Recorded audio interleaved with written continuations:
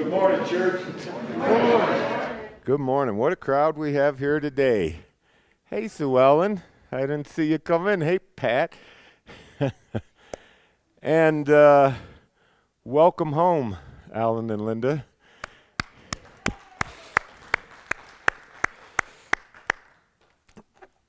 So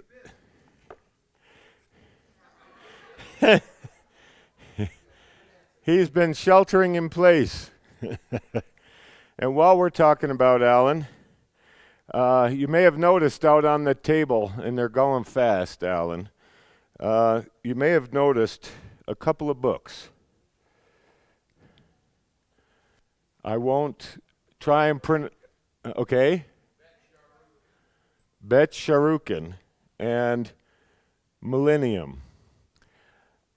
Alan is an author, and over the course of the past few years has written these two books.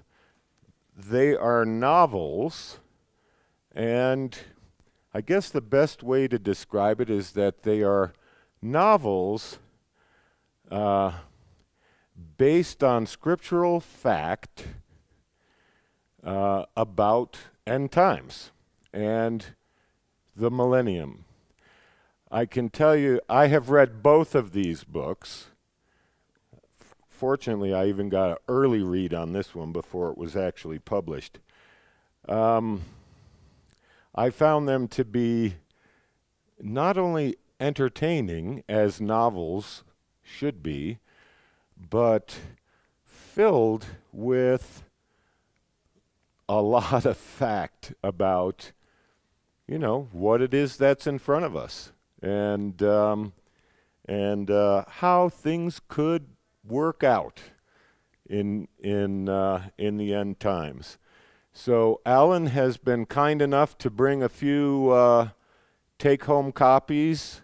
I do believe we also have copies up in the library from before. And I just would encourage anyone who's interested to pick up a copy on your way out and enjoy them. But Alan, there aren't enough for the people who are going to want to read them. Yes. Good stuff, folks. I loved it. They were really good. Okay, so I think that everyone has kind of noticed as they came in today that there were a lot more people wearing masks than perhaps previously were here.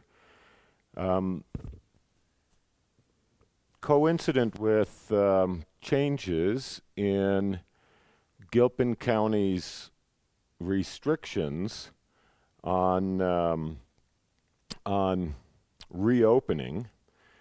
Interestingly, Gilpin County is one of 3 counties in Colorado that have advanced in reopening stage and entered the protect your neighbor phase of reopening, which has somewhat fewer restrictions than the statewide restrictions.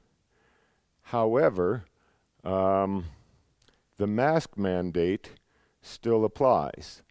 And we feel as though it's important for everyone, now that we here in Gilpin County have entered this new phase, that we kind of go through what all this is about and how it applies to us as a church and how it applies to us individually here in the church. First off, you notice that I have taken my mask off. Speakers and worship team, when they are speaking and worshiping, are not required to wear a mask. And so when you see that, you'll understand that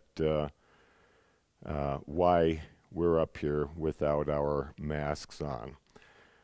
The mask mandate applies to all people with the exception of those with medical conditions and the following.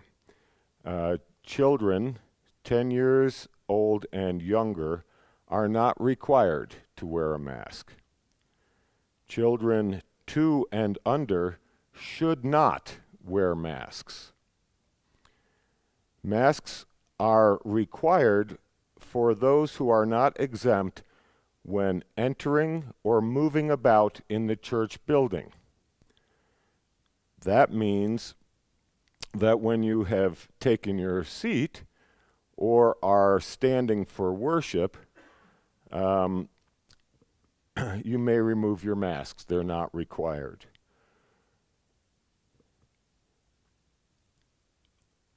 You'll notice that the front row is a little further back than it used to be.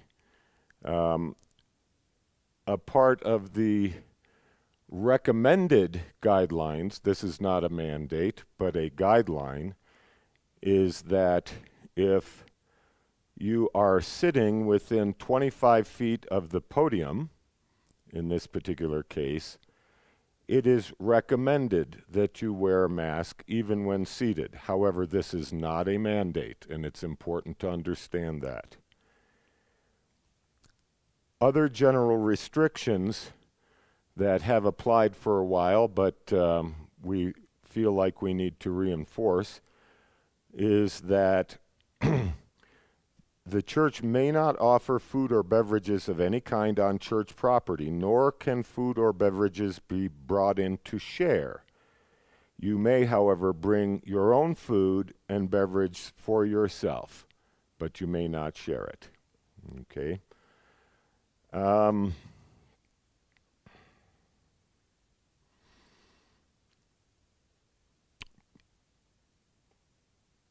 Please use other common sense precautions that we all know are important. First off, if you're sick, don't come to church.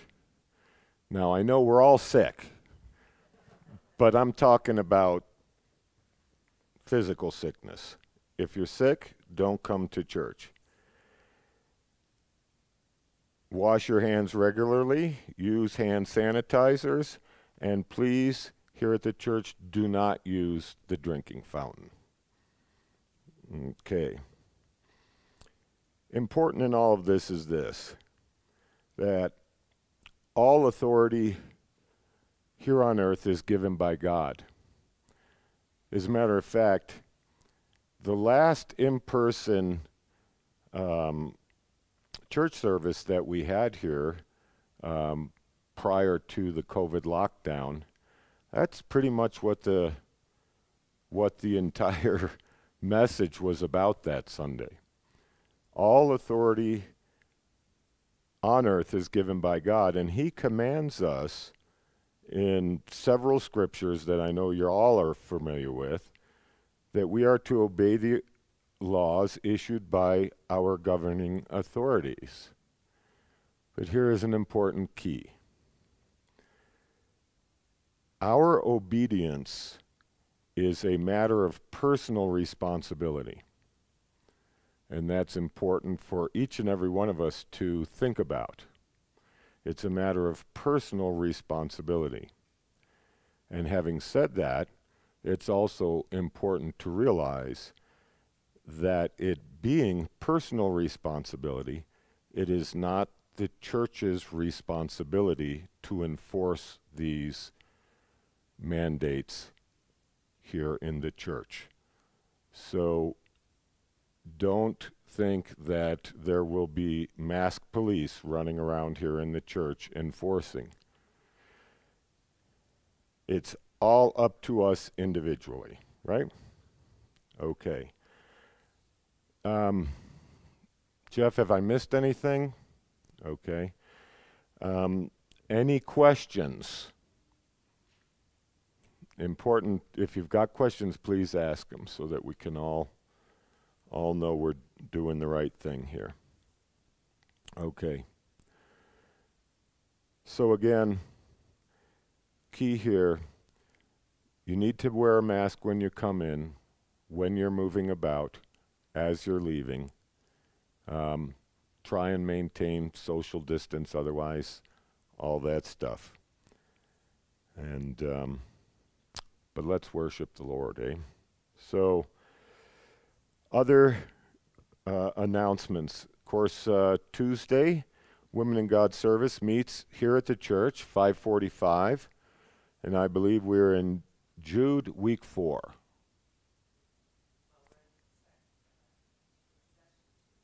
Session 2. Okay. All right. Session 2. Okay. Wednesday, we have group Bible study here at the church, 6:45.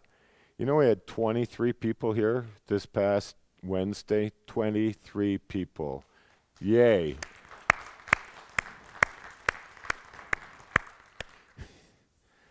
That always amazes me. I praise God for it. So here at the church, 6:45, and via Zoom, and we'll be studying Revelation chapter 3. Now, Saturday men's Bible study resumes 8 a.m. here at the church. We're going to be beginning what is for the men a new study. We're going to be studying spiritual warfare. This is the study that the women of this church just finished a few weeks back. Men being somewhat different than women, you know, one of the things that's different is men prefer videos to reading. I don't know why that is, but there are books. I'll be ordering them today, and we will have books for everyone who attends. But we're going to approach this for the men as a video study, and if you want to read the book, I encourage you to do so. But the fact that there's a big fat book involved should not be keeping any of the men away, is what I'm saying here. Because I've heard that before. I don't want to hear that again. Yeah, and it's a good one too, by the way. And it's an important one. Because we don't battle against flesh and blood, do we? It's the spirit realm. Boy, and if you want to learn more about that, talk to Alan Bonk sometime. I'll tell you what. Now, yeah, we're going to be providing books for this men's study, but it can't be a men's breakfast and study like it has been in the past unless you bring your own. So, men, bring your own food and your own coffee, because we won't be able to have it here otherwise. All right. All right.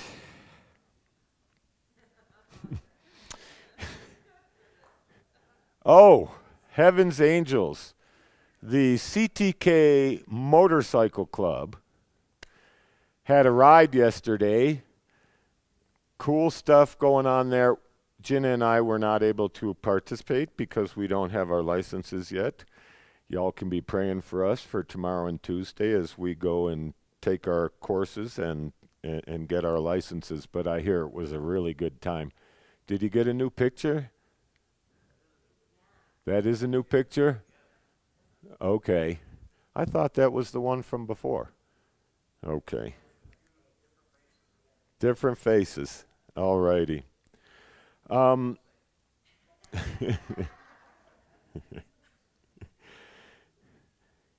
don't have to wear masks while on these rides, but you should wear helmets. Okay. And one other announcement. We are short one person in nursery duty. Okay. Short one person in nursery duty, and so Kim is looking for another volunteer. And I know that she's going to be going around soliciting folks individually, but please, if you're interested in providing 1 week a month in the nursery when we have little kids, please see Kim about that. And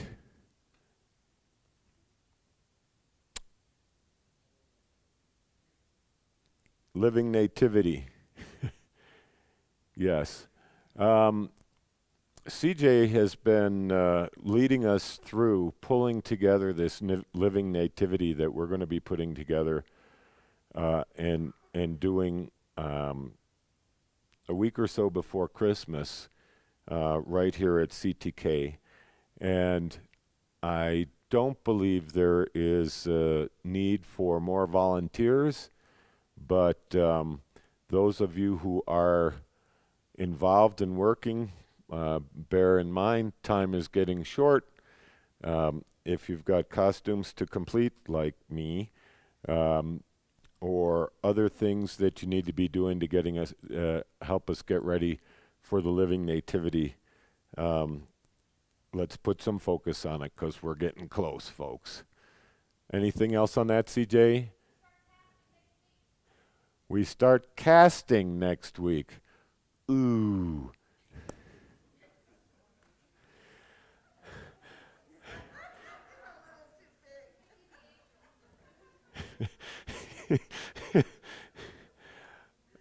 I think, Tom, I think you're just going to have to be satisfied that you have Jesus in you. And and so when we look at you, we do see Jesus. Well, that's the other side of it.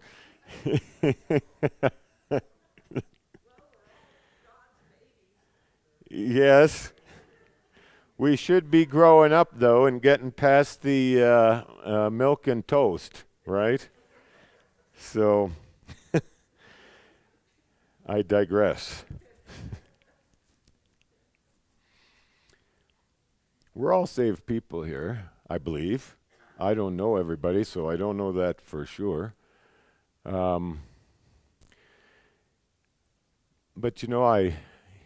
I've seen that when folks get saved, and this is not an uncommon thing. Very often people, once they get saved, build up their knowledge of God and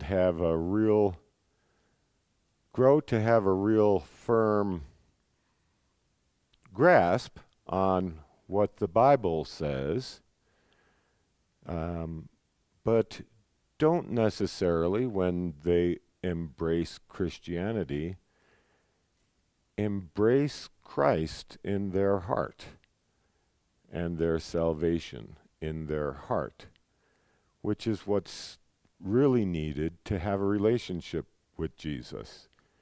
And Jesus gives us the opportunity for that relationship through the Holy Spirit. When we're saved, we become baptized in the Holy Spirit. I'm not talking about physical baptism here. I'm talking about the Holy Spirit entering us. But one of the things that often happens, especially with a brand new Christian, is we got all sorts of baggage in our hearts that don't leave a whole lot of room for the Holy Spirit. And sometimes we do in the beginning, but in the process of casting off the old man and all of that, we continue to put things into our heart that kind of takes away the room the Holy Spirit needs to be fully in charge of us, right? And the Lord, I believe, wants to remind us of that today and encourage us.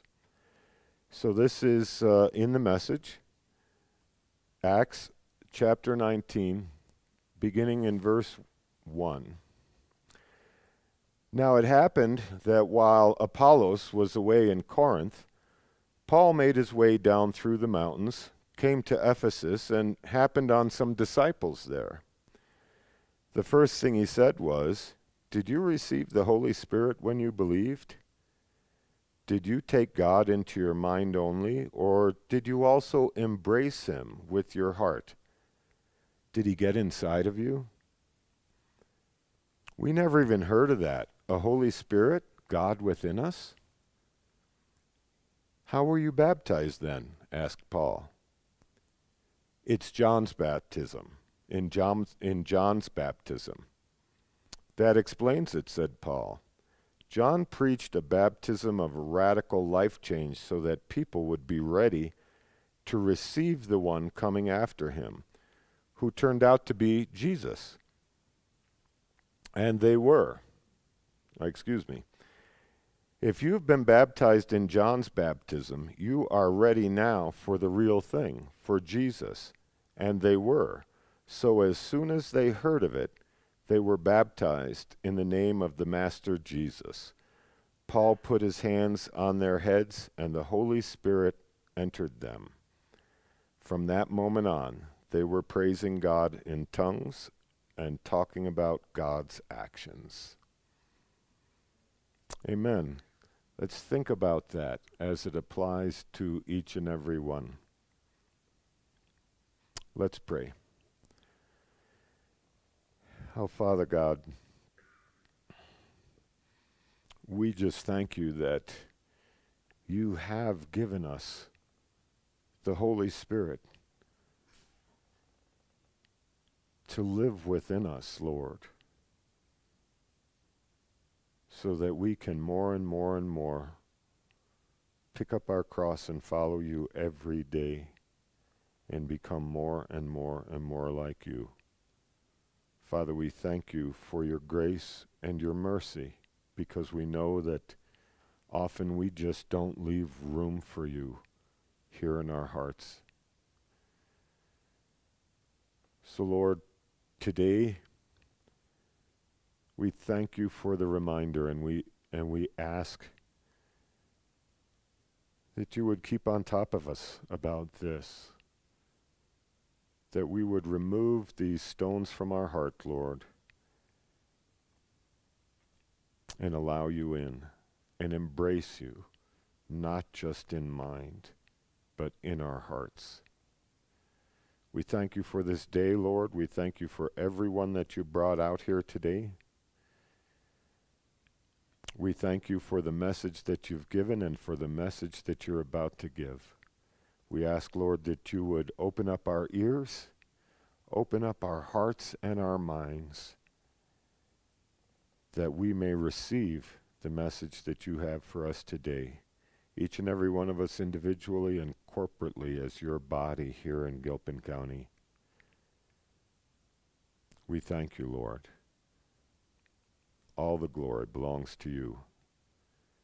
It's in Jesus' name that we come to you today. Amen. Amen. Put your masks on. Go say hello to somebody. Good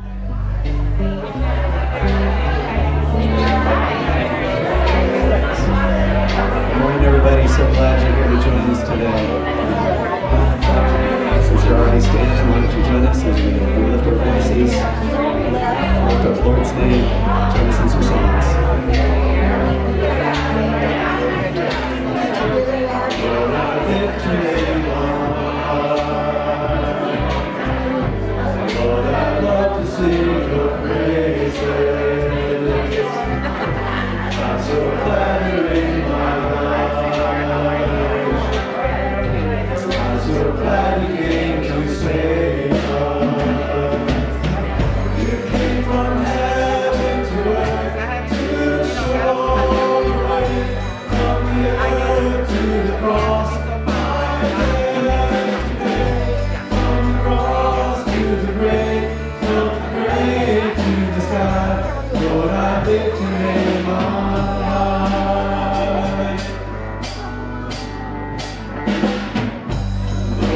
Lift your name on high. Lord, I love to sing your praises. I'm so glad you're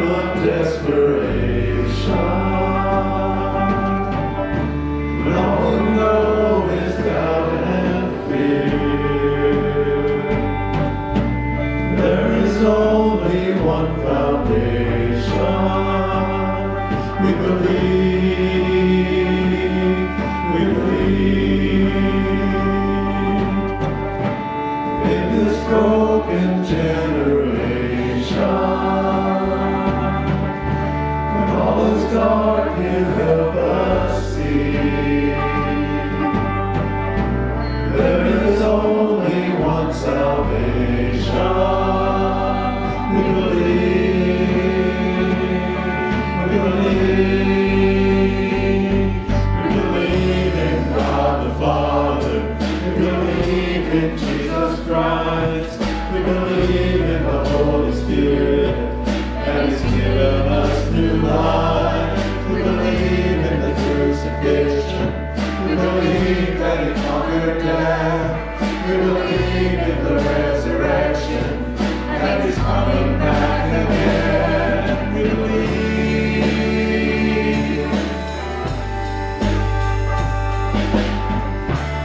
Let our faith be more than anthems,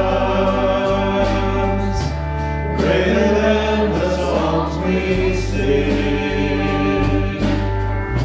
And in our weakness and temptations, we believe. We believe. We believe in God the Father. We believe in Jesus Christ. We believe in the Holy Spirit, and He's given us new life. We believe in the crucifixion. We believe that He conquered death.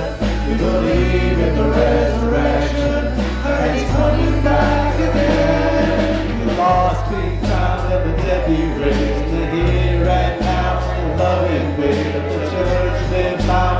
God will say, we believe, we believe.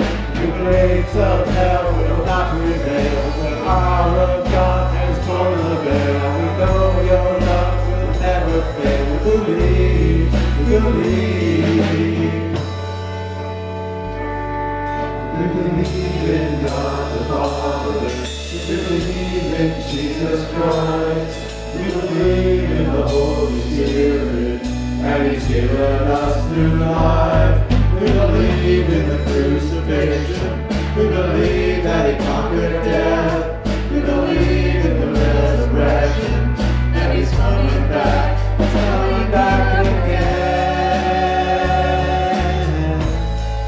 He's coming back again. We believe, we believe.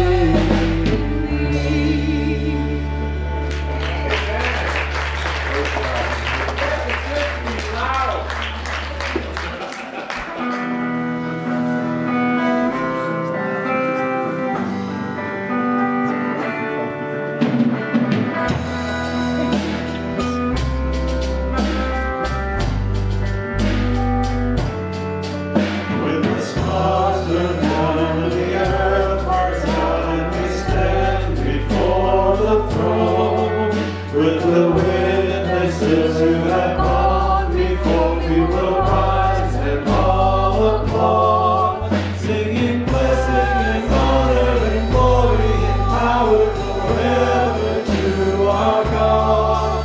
Singing blessing and honor and glory and power forever to our God.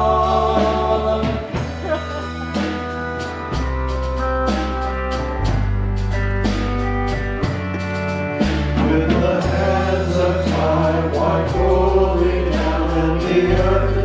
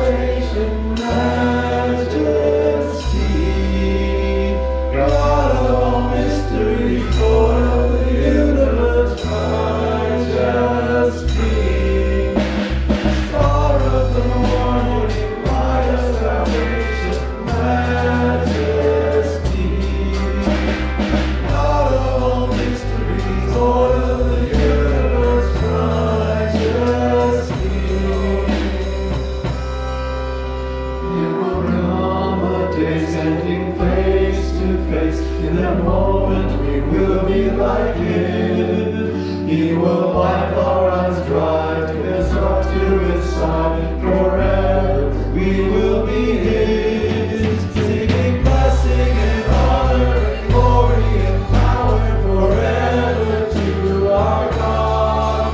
Singing blessing and honor and glory and power forever to our God. Singing blessing and honor and glory and power forever to our God. Singing blessing and honor and glory and power forever to our God.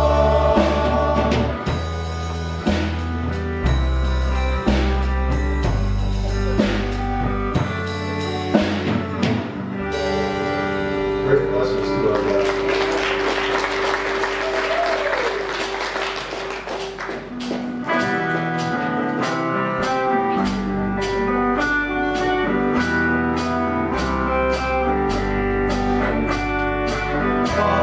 Turned into wine, open the eyes of the blind. There's no one like you, none like you. In the darkness you shine, out of the ashes we rise. There's no one like you, none like you. Our God is greater, our God is stronger. God, you are higher than any other. Our God is healer, awesome in power. Our God, our God.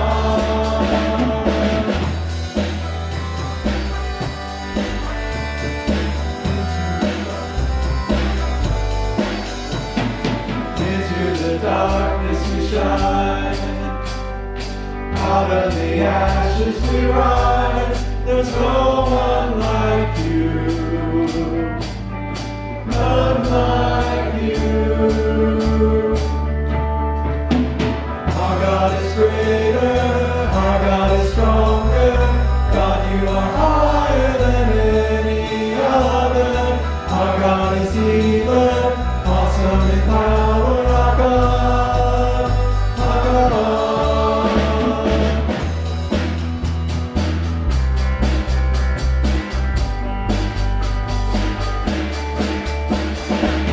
And if our God is for us, then who could ever stop us? And if our God is with us, then what can stand against? And if our God is for us, then who could ever stop us? And if our God is with us, then what can stand against?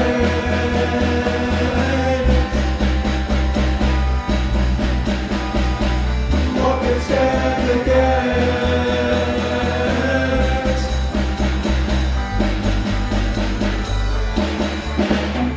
Our God is greater, our God is stronger. God, you are higher than any other. Our God is healer, awesome in power. Our God, our God. Our God is greater, our God is stronger. God, you are higher than any other. Our God is healer, awesome in power. Our God, our God. And if our God is for us, then who could ever stop us? And if our God is with us, then what can stand against? And if our God is for us, then who could ever stop us? And if our God is with us, then what can stand against?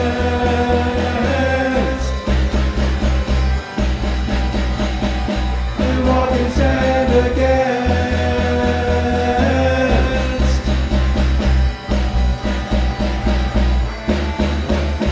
Our God.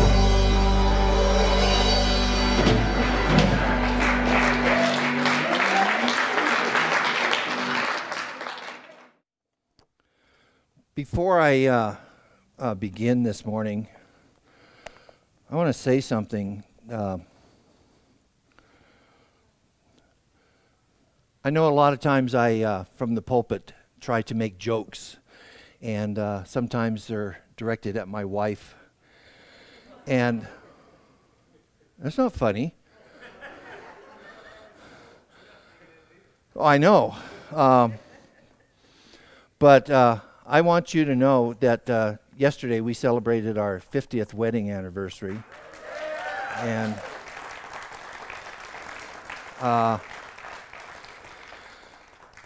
I love her more than anything in this world, and she's the greatest thing that's ever happened to me, apart from Jesus Christ.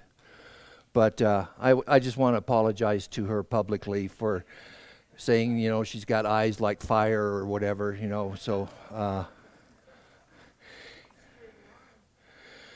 she does. She does keep me in line. So anyway, with that being said, I love you. Okay. Let's pray. Geez, I don't know how I'm going to top this. A proper study of Revelation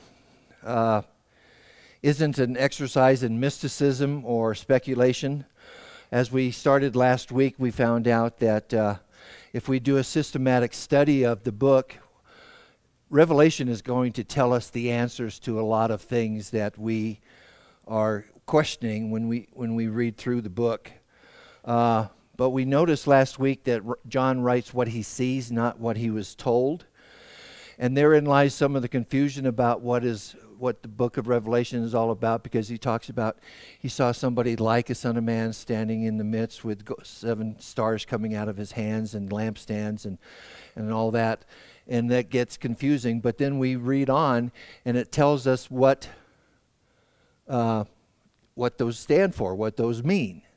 So I want us to interpret the Bible literally unless it doesn't make sense. Okay? And as we go through this book, I don't want it to be confusing. If at times we get confused, come to me and tell me, I'm confused, what do you mean? And I'll say, I don't know. You know, I'm learning this as we go along.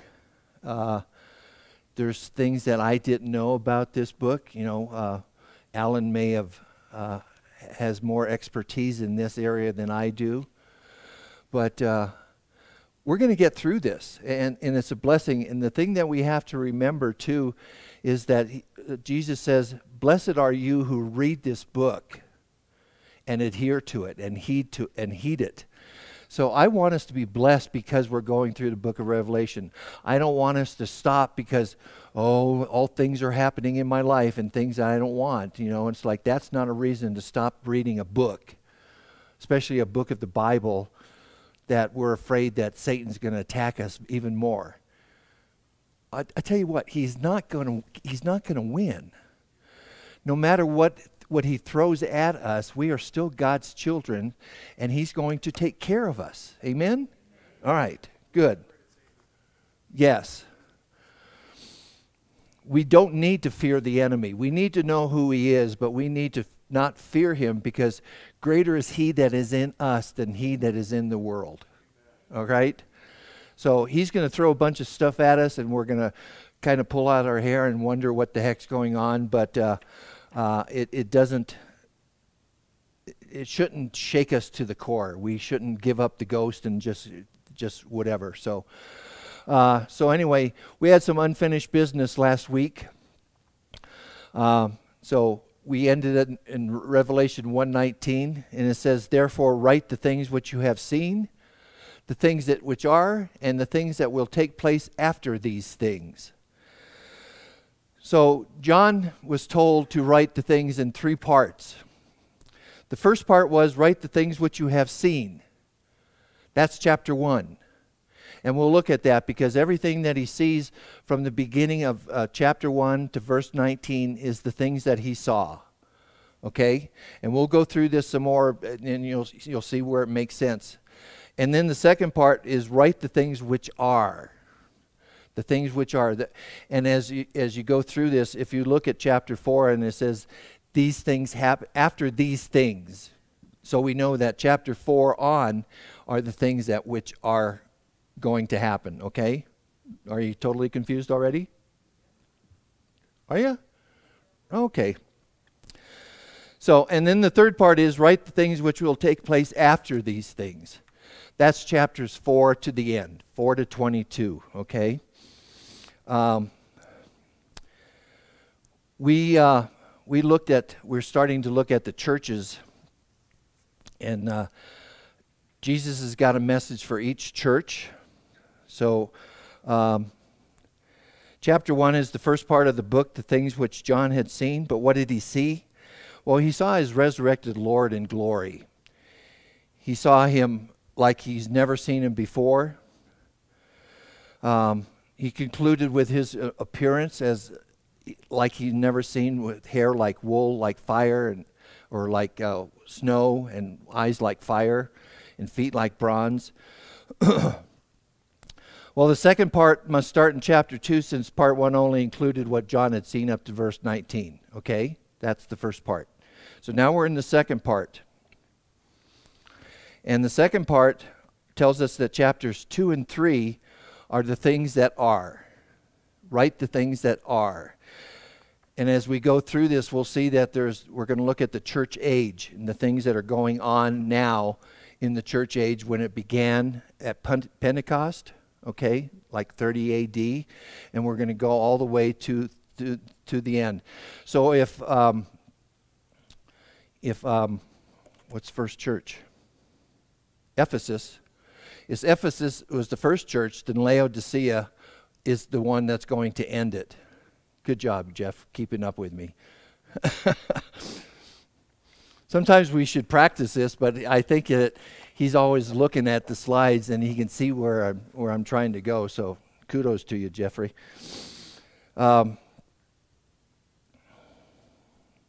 So the letters that John gave to the church are for the letters that are for the church.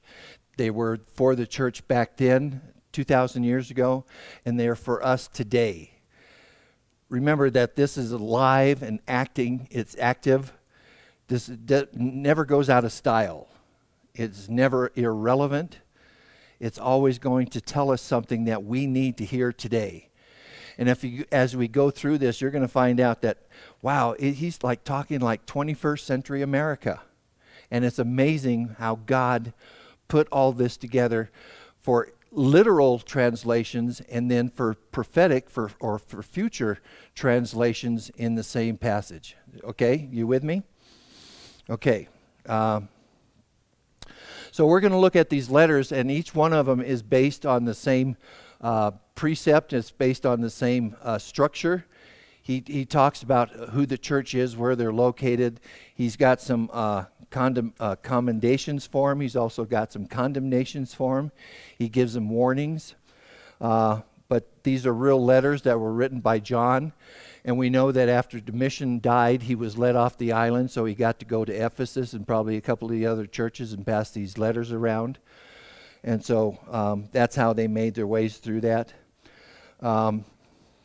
Jesus starts by talking about Ephesus as saying that they were standing strong against false teachers, they were suffering persecution and so on. So these letters are specific, but they're also historical. The churches, like I said, the churches or the letters for the churches are for the church even 2,000 years later. At every moment, somewhere in the world, we can find a church community experience the same issues as Ephesus or Smyrna. So as we go through this, you're going to be amazed at how it all just fits together and what God has done and what God is doing. So let's start by noting the locations of these 7 churches. I've got a map. It shows these churches here. Starting in the left-hand corner, we see Ephesus, and then number 2, Smyrna, and then Pergamum, Thyatira, Sardis, Philadelphia, and Laodicea.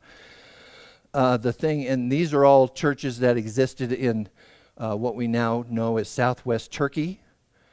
Okay, it was Asia Minor back then.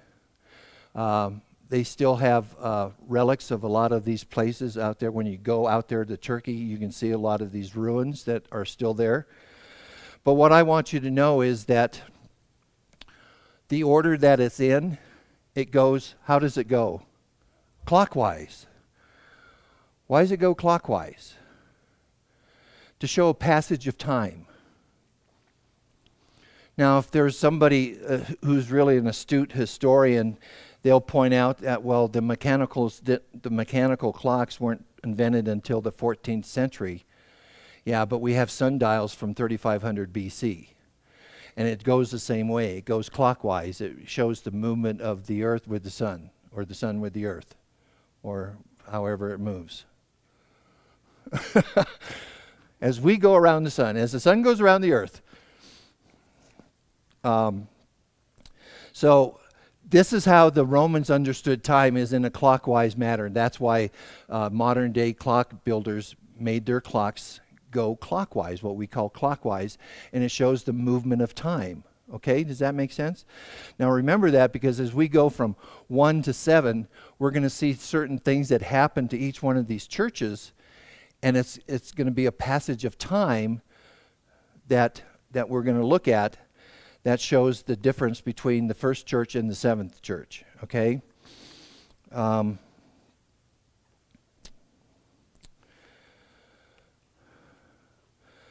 Jesus called this period of times that are because they remain present day until we reach the end of the events of the end. Let me say that again.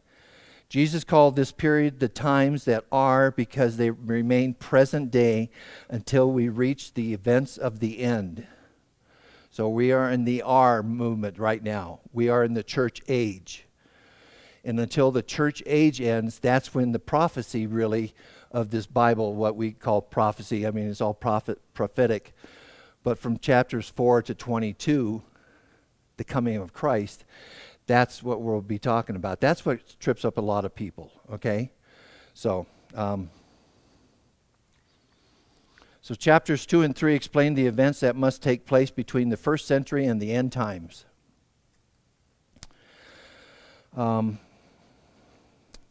Each letter represents a period of church history.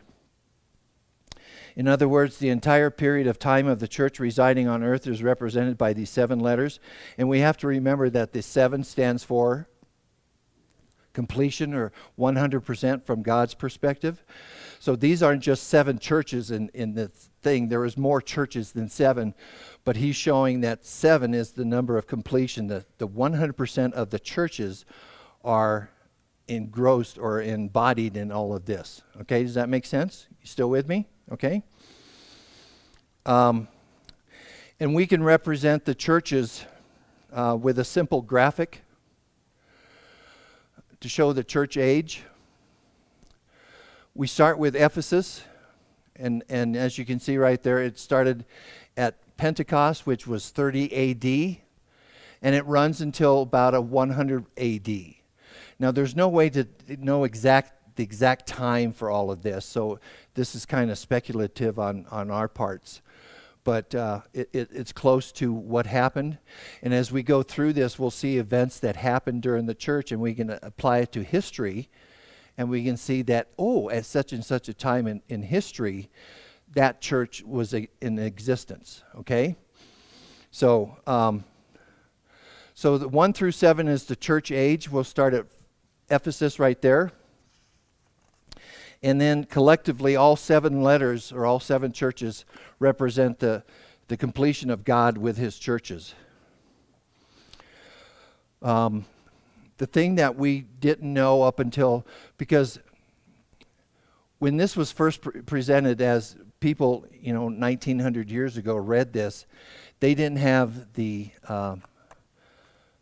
luxury of looking back. There was no hindsight involved, whereas we have hindsight today looking back at what the churches are and what they went through, okay? So that's how we get to these dates. And notice that the Ephesus is also called the Apostolic Church. the apostles were still alive. John will be the last apostle that will be alive. He'll be killed. He's the last to survive. So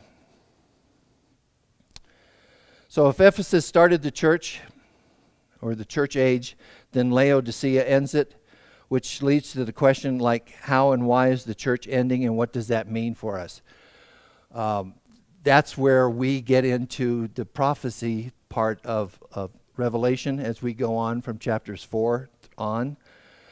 What comes next? Well, the book of Revelation answers these questions for us.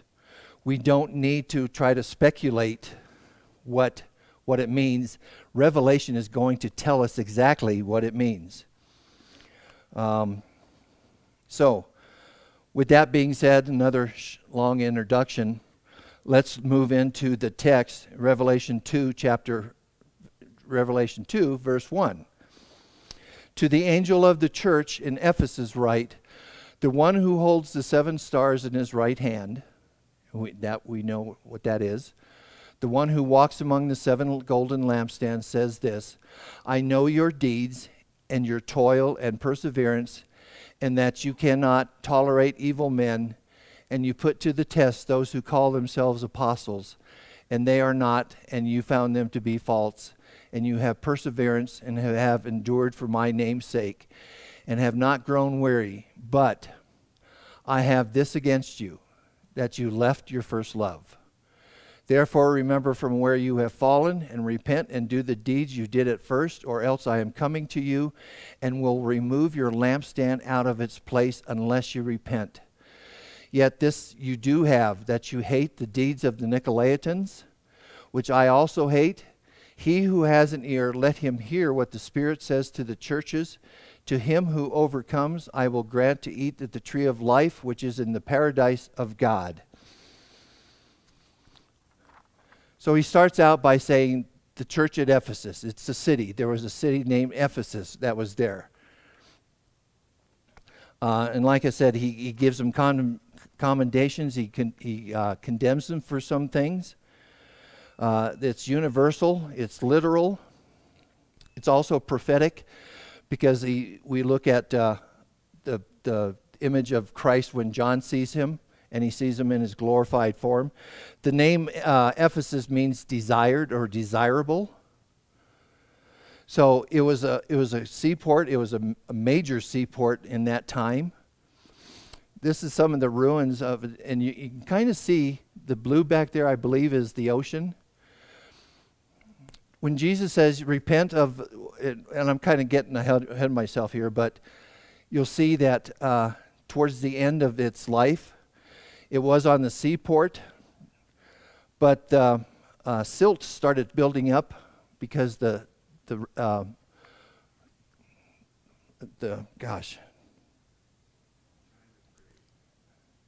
yes.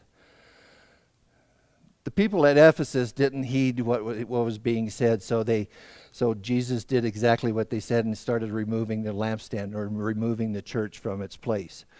By the time it was all over, not only was it not on the water, it was miles inland because of their unwillingness to repent and change their ways. We have to remember that at this time there was still a lot of people that said that they were apostles. They were coming into the church. They were trying to infiltrate the church. And he says that you tried them, you tested them. A test of an apostle back then is if you said something and it came true, then you probably were an apostle, or you could do miracles. But if none of those came true, you were not apostles, and that's what they said, that you didn't put up with them. He also said that you endured. And endurance is a key element to spiritual maturity and eternal reward.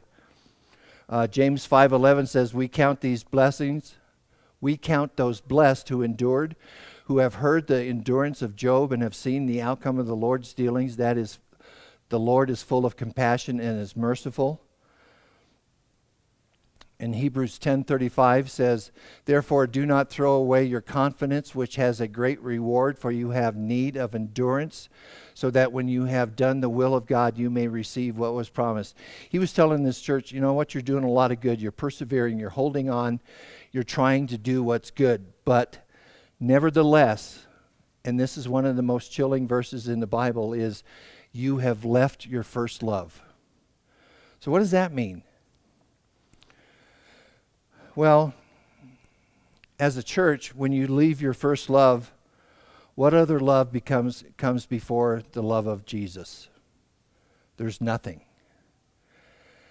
And we wonder how this could happen to a church that's being so diligent and enduring and fighting off false teachers. But he says it's you've left your first love. It's kind of like a teenager that turns from obedience to defiance. You know, that slow, gradual thing. And it happens slowly over time. You start thinking more or less that you can't tell me what to do. They've left their first love in the sense that they've forgotten the early days of their relationship and have taken it for granted. And then he tells them, remember from where you have fallen. Think about your missteps and repent of those past mistakes. The call to repent means to reconsider their current path, back up, and move in a better way. If the Lord came to us and said that there was something that was going on in our lives and that you need to repent, we need to do that right away. Ephesus shows us what happens when you don't act on what God is telling us to do. Jesus is talking about one of the greatest threats to the missions of the church, the self-satisfied Christian. Being self-satisfied means finding satisfaction in the life that you have rather than in the life Jesus desires we have. When we become so complacent and so entrenched in what we have and who we are and what we're doing, and Jesus has no place in that, we are wrong. We are being drawn away. He has forgotten who's in charge, both in the church and of your life. So after you've left your first love, you've forgotten why you do this thing we call church. They start having ministries. They forget that God is in all of this. You start orphanages and everything. And I'm not saying that those in itself are bad, but when you start doing outreaches and you never talk about Jesus and Jesus is never involved in it, something is wrong. And that's what Jesus is telling this church at Ephesus. Okay? You know, there's a lot of groups that are going on, and they'll have potlucks and horseshoes and everything like that, and that's all about fun and games, and it's never about the gospel. So we have to be careful when we have things like this that it includes Christ in everything that we do. Following Jesus is never boring or routine because Jesus won't let us find self-satisfaction. He wants us to grow.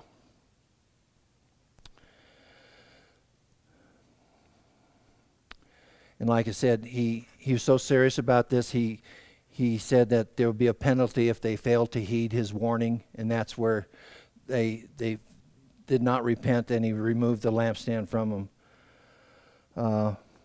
There are a lot of things that we can desire in our church life, but we can't leave Jesus behind and expect to continue to serve him. But nevertheless, Jesus tells us that no matter what happened to the church in any one place, our personal relationship with Jesus doesn't change. We need to be busy about doing what he has called us to do from day one. Yes, there will be things that will be added and things that will be subtracted, but we need to make sure that Jesus is number one in that. Okay? I'm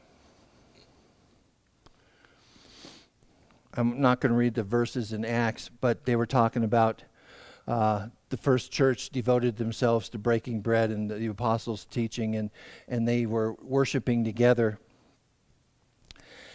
And they were excited about it because they expected Jesus' return right then before their death. They expected Jesus to come back, much the same way that today, after 2,000 years later, we go through this. But things changed. It had to. The church had to exist in the world, which means it had to strike a balance between looking forward to an eternity with Jesus and living for today. We still have a job to do until Jesus comes back or calls us home.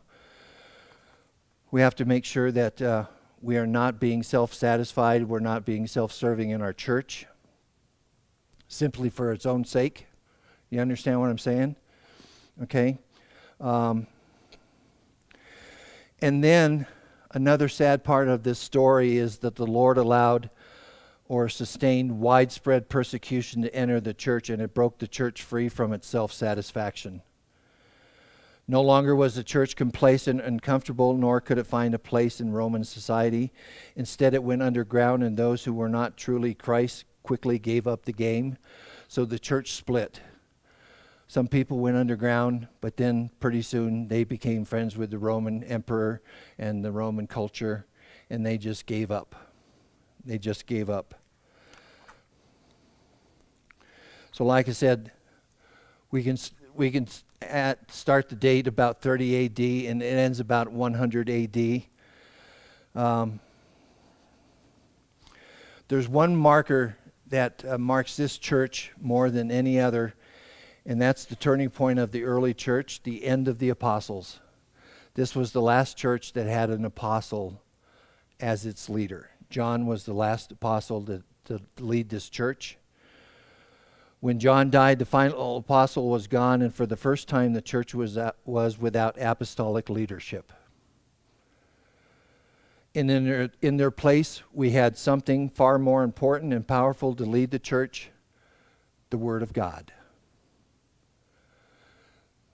So God knew what he was doing. People were relying on themselves more than they were relying on the Lord. So the Lord caused a lot of things to happen, and then pretty soon they had to rely on nothing but the Word of God. So the age that bridges the church from Christ's first coming to his second coming begins with the period of Ephesus. Okay? And then next week we'll move on to the second, third, and fourth periods of the churches. Okay? Are you totally confused? No? Good. I'm glad. Let's pray. Father, thank you. Thank you for your word. Thank you that your letters to churches 2,000 years removed still are relevant to us today. Lord, we can do a lot of things as a church in the 21st century, but if we lose our first love, then we've lost it all. Lord, we ask that you would help us to be diligent, to endure, to persevere, to hold on to what we have, to what you have given us. That this is your church and that you want it to grow and thrive. But Lord, we need to hold on to you first and foremost. Our thoughts and our minds and our words and our actions and our deeds need to be centered around the Word of God. It needs to be centered around the gospel of Jesus Christ. And so, Lord, help us as we continue on, that you would just have your will and your way in our lives, that you would show us, Lord. And even as we continue reading, Lord, that we see things that are appealing. Some things may be appalling, but we know that they're there for a reason. They're there to teach us. Your scripture says that everything that happened as an example for us. So Lord, let the examples touch our hearts and our lives and change us from the inside out. And we thank you, and we be careful to give you all the praise. And we ask this in Jesus' mighty, mighty name. Amen. Amen.